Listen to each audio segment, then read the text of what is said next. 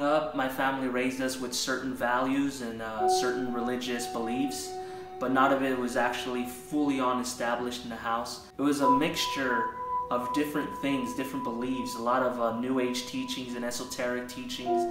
As a child, I remember family talks discussing whether Jesus really was God or if Jesus Christ could have been an alien from another planet. We discussed things, is Jesus the enlightened one, or could there be many enlightened ones? Are all religions true? Can Jesus really be the Son of God? I believe, like a lot of people, our bedtime stories were go to sleep or a spirit is going to come in the night, pull your legs, drag you under the bed, take you to hell, steal your sight, steal your ability to talk, things like that. These stories terrified me but fascinated me at the same time. I began to think about stuff like that. If there are spirits that show up in the night and they take your soul away, they can physically grab you and drag you to hell and all sorts of these things, who are they? Where do they live? Do they have an underworld? Are they physical beings? Do they break into your door? Do they manifest through the walls of your house? How is it that they are able to function? What kind of world do they live in? These are the questions that I thought about, and even in elementary school. Starting in kindergarten, I was often in trouble. I was always speaking out of turn and being defiant and, you know, causing problems, fighting with other children. My mom actually talks about how embarrassed she was coming to school every single day to pick me up, because on her way to the school, she said walking blocks away, people would already start telling her, hey, I know your son. Guess what he did today? He did this today, he did that today. And my mom felt the embarrassment, so she purposely would pick me up very last. She would show up last so that she wouldn't have to see other people, other parents, and other kids telling her all the things that I did. So in elementary school, starting off in kindergarten, they actually diagnosed me with some sort of little things that they said. And they recommended that I see a school therapist or a school psychologist. So about once a week or more often in school, I would meet up with a school psychologist with another group of quote-unquote troubled, at-risk youth, children that were in gangs, active gang members, or doing drugs, or just had psychological problems. And I remember the kids I would sit next to, and I would just think to myself, I'm not part of these kids. Like, they actually think about crazy stuff. Like, they openly joke about murdering people and escaping from school to run away from home and problems at home and all of these things. And I didn't think I would relate to them, actually. I didn't think I was supposed to be part of this group. As soon as we were able to gain access to the library, I actually volunteered my time to become the librarian's assistant. Around 2nd or 3rd grade, you know, I was 6, 7, 8 years old. I began getting these books from the library, and they were filled with every topic imaginable, everything that I loved, from UFOs to ghosts to spirits, mythology, different cultures and different religions of the world. You know, I honestly don't believe that I ever saw a Bible in there, but I definitely was exposed to all of these other things. My favorite books were the ones that talked about supernatural phenomenon, different spiritual manifestations, the supernatural and things like that. I love the books that had the pictures in it, so you could see actual pictures of all sorts of things, from shrunken heads to witch doctors and different cultures, supernatural images of apparitions of ghosts and all sorts of stuff. So from an early age, I began to try to contact these things. You know, if these things are real, I want to see them. Show up, manifest yourself. My curiosity, along with my family stories of the things they've experienced, the things that they've seen, I became really intrigued in the things that they were saying. I wanted to dive deeper into this world. I remember my grandmother looking me in the face and just tell me about supernatural things that have gone on in her family, with inanimate objects that move by themselves, seeing full apparitions, items that would levitate on themselves, deceased people that apparently their spirits would come back and talk to them, summoning, conjuring of spirits of all kinds to be able to call upon the dead and they would actually show up, supernatural healings that would occur during certain rituals that they would do, certain incantations and invocations, or summoning of different spirits. These are the things that I grew up with. This is what I love to hear about. When I was 11 years old one day while playing at home, I remember playing a game of hide and seek with my little sister. I remember she had actually found me and I started to run. So I'm running around, I'm in my parents' room, running around their bed, and I just see her chasing me. I can see her long black hair that's just following me and chasing me. As I'm running, I'm looking backwards, you know, behind me. I'm just running like this. When I bump into someone, and when I bump into them, I look who it is, and it's my little sister. And I was just dumbfounded. I was like, wait, what? I was looking at her right here, and I turned around and there was no one following me. However, that whole time, this long black hair of a small child was just following me. It made a little bit of sense because both myself and my brother would have dreams or see visions or hear voices and things like that of two young girls. Growing up at my parents' home, we would see apparitions of a smaller girl, maybe 7 years old, with long black hair. I could never see their face, but it was just the classics, you know, white dress, long black hair covering their face. The other apparition we would see is a teenage girl who had the same things, long black hair, we could never see her face, and long white dress.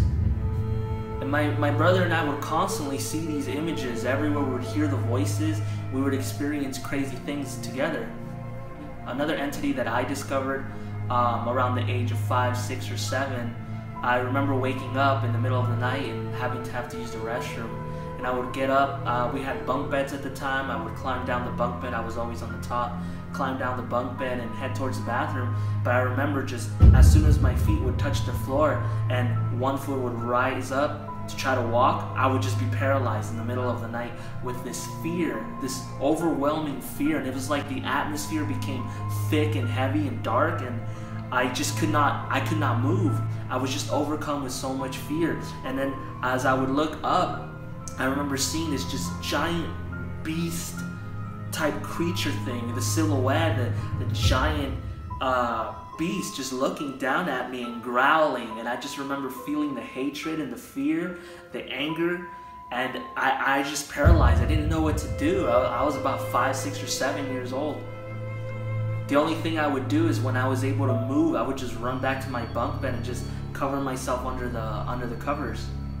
So with everything that I experimented in elementary school and the stories from my family and their experiences and sharing with us, and me reading the books, I started to check out different types of books at the library. I began to ask myself, like, what is all this? How come not everybody experiences this in their home? How come it seems that only me, my brother, occasionally my mom, and other members of our family, how come they're the only ones that can get these dreams, seem to have visions, dreams that they would have, and then it would actually happen in the real world? So when I would ask these questions, I would check out books or watch television programs, and they always told you the same thing. They would always say, hey, you're gifted. You're actually a spiritual medium. You actually were given powers by this great cosmos in order for you to communicate with the spiritual realm. All sorts of this stuff that I fell for, and I actually believed it. So because I believed that I was gifted supernaturally and I was some sort of medium, a bridge between this world and the next, to be able to reunite loved ones with spirits, or be able to conjure up other spirits that actually never lived physically, you know, demonic entities, I began to crave that power. I remember almost every single night in my early teenage years, every single night, I would cry out to these demonic entities starting from midnight to 3 in the morning, and I would say, possess my body. I'm openly calling into the darkness, into the demons out there, into that power that I don't know. I'm openly calling to you to possess my body. I believe that I could possess the spirits. I believe that the demonic forces and the power of the other worldly realms could enter my body, and that I could come out on top and physically have those powers to be able to do things, manipulate reality. I believe that I could use these spirits to help me in business and school and life and relationships, just have dominion and power over everything around me. During these nights, supernatural events would happen in the night where objects would move by themselves. You would hear disembodied voices. I would have terrible nightmares. I began to dive deeper into this realm, into this world. I wanted to conjure spirits, do rituals, blood pacts, and whatever I had to do to get this power.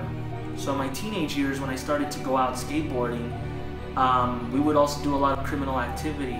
I was involved in vandalism, graffiti and tagging, breaking and entering into houses. And as this lifestyle continued, my brother and I picked up 2 felonies each. I was 14 years old and he was just 12, but we picked up 2 felonies of second-degree burglary, breaking and entering. The police officers actually caught me at my high school. I was handcuffed. I was walked throughout the entire school. It was actually very embarrassing. My stepbrother, they got him in his middle school. He was handcuffed there. We both went to the police station and we were in a little holding cell. And me at 14 years old and him at 12, we got our first mug shots, our pictures. And at 14 years old, I was already a felon, charged with 2 felonies. Then I remember when I was 16 years old, encountering evangelists on the street, Christian evangelists. I encountered the same pair of evangelists twice. So it was this group of 2 people, 2 elderly people walking around my neighborhood evangelizing. I encountered them 2 times. I was 16 and I remember them coming up to me and just point blank looking at me and just saying, "If you were to die right now, would you go to heaven or hell?"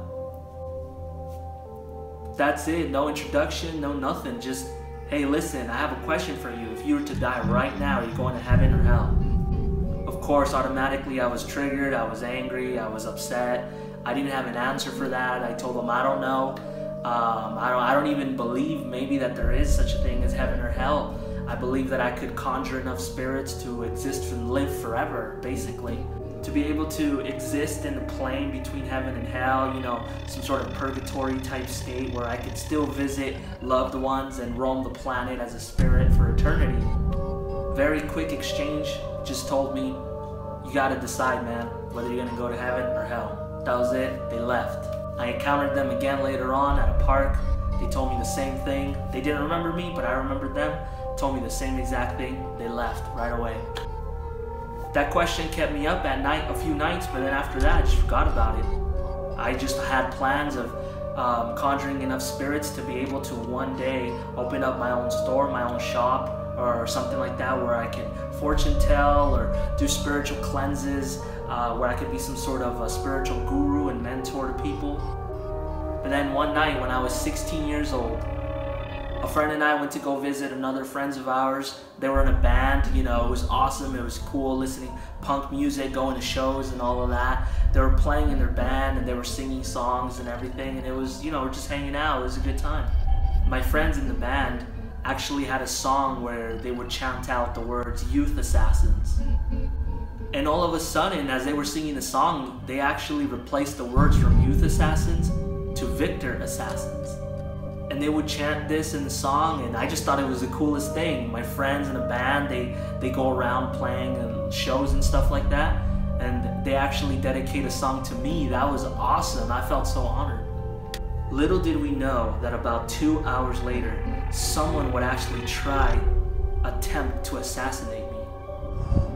A friend and I were skateboarding down the street at a park. It was about 8 o'clock at night. It was already nighttime. It was September 30th. I was actually with my friend Isai at the time. We were skating when we noticed 3 guys in front of us that looked a little bit strange. You know, they were walking a little weird. I remember seeing that, thinking to myself, nothing's gonna happen. As my friend skated around them, they actually knocked him off his skateboard. Immediately, I just thought to myself, oh, these have to be one of our friends, because that's how we, you know, roughhouse play around like that. When all of a sudden, I'm face to face with someone we don't know telling us to give them their stuff. This was actually a robbery. We were being part of a robbery. It was so crazy to me. So the guy's looking at my friend, he's telling, give me your iPod, give me your skateboard, whatever you got, give it to me. The guy who I'm face to face with, he's telling me, give me what you got. So I don't know what came over me. I was just so angry. I told him, I ain't got nothing, but I ain't giving you nothing either. The guy repeats again, give me what you got. I tell him again, I ain't got nothing, I ain't giving you nothing. After that, we begin to fight. You know, there's a fight going on, everything, high adrenaline, you know, punches are being exchanged. And I just remember one last hit that got me right in the throat. So the guy punched me in the throat and then he backs off. From there, I look at his other friends, and they have a little bat with them, and I just ask them, what are you gonna do? And all of them are looking at me, and their jaws literally hit the floor. My friend, and along with these 3 other guys, are just looking at me and their jaws drop. All of a sudden, I feel the strangest sensation come over my entire body. Just warmth and a strange sensation. I remember grabbing my hands, lifting them up, touching my chest like this, looking down at my hands. They were covered in blood. I was covered completely in blood. The guy I was fighting with looks at my friend and says, "You better call the ambulance or that guy's gonna die." And I remember them running off into the darkness of the park. As I'm walking down the street, I just feel this blood coming and coming and coming, and there's like a big trail left behind me as I'm walking down the sidewalk. My friend is able to run off and get somebody's cell phone and call the ambulance. After a while, as I'm walking and bleeding, not understanding what's going on, I just remember passing out to the floor. All of a sudden, I couldn't see. I had lost sight in my eyes. The ambulance finally shows up, and they start cutting up my clothes and everything and checking me out. And I only had one question for the guy, and I said, dude, did I get stabbed? And the EMT's looking at me and he says, "Yes, you have about a finger-length gash wound on your throat." As I was fighting that guy, he was actually concealing a knife. He was actually cutting me all over my body. That last punch to the throat was actually a stab going in and out of my throat, hitting the artery. That's why I was bleeding out so much. As I'm in the ambulance, I'm being taken off into the hospital. I just remember thinking, I can't die. Remember what the evangelists were telling me, I can't die. I didn't think I was gonna die, but I thought to myself, if I die, the eternity that awaits me is not gonna be a good one. I end up at the hospital and I'm laying on the surgical table, and they had stopped the bleeding at that point. As I'm laying there, all of a sudden blood begins to just gush out, and I start to scream in pain again. One of the nurses turns around and sees my throat and just immediately grabs it and puts pressure on my throat. It hurts my throat so much, but she just assures me I have to do it. Then I see the doctor come up with some sort of breathing tube type thing. He puts it over my mouth and he just says, "Count to 3. I just remember counting 1, 2, and I pass out. Next thing I know, I wake up the next morning. It's October 1st, 2008. I look at myself and I have a breathing tube down my throat. I'm connected to all sorts of machines and cables and wires and something hanging here on my chest. And I had no idea what had just happened to me. As the days went by, the doctors came to see me, nurses, psychologists, police officers, everybody came down to see me. But I remember the doctors specifically coming up to me and saying, if you had been there for about 1 to 2 more minutes, you would have bled to death. All of the blood in your body would have just come out and you would have died. So I'm 16 years old, I'm waking up at the hospital bed. I was there for a few days actually. I'm connected to machines and stuff, and I'm just thinking to myself, why didn't I die? I remember one of the nurses came out to me and just said, God has a big plan for your life and you're here for a reason. I didn't know anything about God or Jesus. I just said, you know what, maybe my reason is here to, make business, make money, buy my mom a house or things like that. About 2 years later, at the age of 18, I'm still following the exact same lifestyle I had before. Nothing has changed. I didn't care about the evangelists that spoke to me, about my friends that were Christian. I didn't care what they had to say. I didn't see any power in Christianity. It was lame, it was boring, it was hypocritical. My friends that called themselves Christians were not living a Christian lifestyle. I just thought it was a joke. At 18 years old, I began to join a band with a few of my friends. We wanted to start a band, play metal music. And I quickly realized that all of them were actually Christian. One day they invited me to a Bible study and I said, yeah, I had nothing better to do at home. I didn't like my home situation.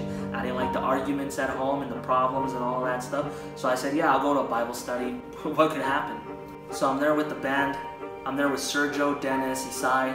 And we go meet Sergio's cousin, Renee. Renee's mom, Teresa, was the leader of this Bible study. So I showed up at the Bible study, I sat down, everything went normal. I don't remember anything she was talking about, I don't remember anything she said, I don't remember any of that. I just remember at the end of the Bible study, she came straight up to me, looked at me straight in the face and said, "Do you want to accept Jesus Christ as your Lord and Savior?" And if you come from the New Age background or like American witchcraft background, even Eastern philosophies, ideologies, and religions, they will tell you that Jesus Christ was actually some sort of enlightened wizard of his time. That Jesus Christ also did miracle signs and wonders because he had powers and all of that stuff. So I was confused. I thought she was asking me, do you believe Jesus Christ was a real person or not? So I said yes. And then she looked at me again and said, do you want to accept Jesus Christ as your Lord and Savior? Then something from within my spirit, just from within my stomach, came out. And I said yes. It wasn't me, I don't know, it just came in from inside of me, and I said yes. So she just laid hands on me, started praying for me, and immediately I felt the Holy Spirit right there, 18 years old. I felt like crying, but I didn't want to cry. I just kept it all in, and I'm just like, all right, chill. So after I accept Christ into my life, it is spiritual warfare for months. I have so many nightmares and things, spiritual activity in my house begin to pick up like crazy. Items move by themselves in my house, disembodied voices, so many nightmares, so many just open visions, and so many visitations of demonic activity entering my house. I'm being paralyzed in my sleep, having sleep paralysis so many times. So I finally decided it's time for me to get baptized. So the night before, I'm telling my mom I'm gonna get baptized. She's completely against it. I'm the first person saved in my family, the first Christian, so everyone's automatically against it, but I decided to go either way. In April, on a Saturday morning, my friend Renee comes to pick me up at 7 a.m. I actually sneak out of my house at 7 a.m. Don't tell anybody where I'm going. My friend picks me up, and we drive off to his church. So we get to the church, and I'm inside the waters to get baptized. The atmosphere was thick, but it was a different thickness. It was so light. It was almost like, just like a cloud was in there. So I walk into the water and I'm being prayed for by two pastors. And then I get baptized and I come right back out of the waters. And as I'm walking up the stairs to get out of the baptismal, all of a sudden I couldn't feel the floor. It was like I was floating. I was walking and I started to freak out. I'm just like, I feel so light, like light. And I had often gone swimming years before. I had long hair, I have all my clothes, and I know that when you go into the water and come back out, you feel heavier. You have all that water weight on you. You're way heavier. When I got out of the baptism and I'm walking, I can't feel the floor. I feel like I could probably just feel my stomach up, and I just feel like I'm floating and I'm levitating. I'm just like, I feel like I'm floating and I don't understand what's going on. And I feel like crying, just like when Teresa prayed for me and I accepted Christ the first time. But I don't want to say anything, you know, I don't want to cry out loud and stuff. So they prayed for me. Later on, I just feel like a spiritual shift, just like some sort of change. And then I realized it was like, there was clarity in my mind. I just realized when I went into the baptism, into the waters and came back out, all of those demons that were just attached to me, holding on to me, trying to continue to kill me again, so many other occasions, they just drowned in there in that water. They stayed in that water. And when I came out, I felt so light, as if I was levitating. So crazy to think that an entire lifetime dedicated to sin, dedicated to the pursuit of wickedness, to the pursuit of demonic activity, you know, being arrested, starting fights and being expelled from schools and all of that stuff. In just one moment, Jesus just took it all away. For so many years of my life, I tried to conjure up power, try to obtain all of this spiritual power. But in so many ways, Jesus revealing to me how he had always saved me from my entire life. Jesus reminded me how he had always been there, saving me from even ending up in jail, on drugs, on the street, saving me from complete demonic possession, and reminding me of his relentless love to just pursue people who openly blaspheme against him, who openly hate him, who openly reject him, and how his love is greater than anything we could ever do to try to get away from him. I'm a living, walking testimony of the miraculous power of God to set any life free.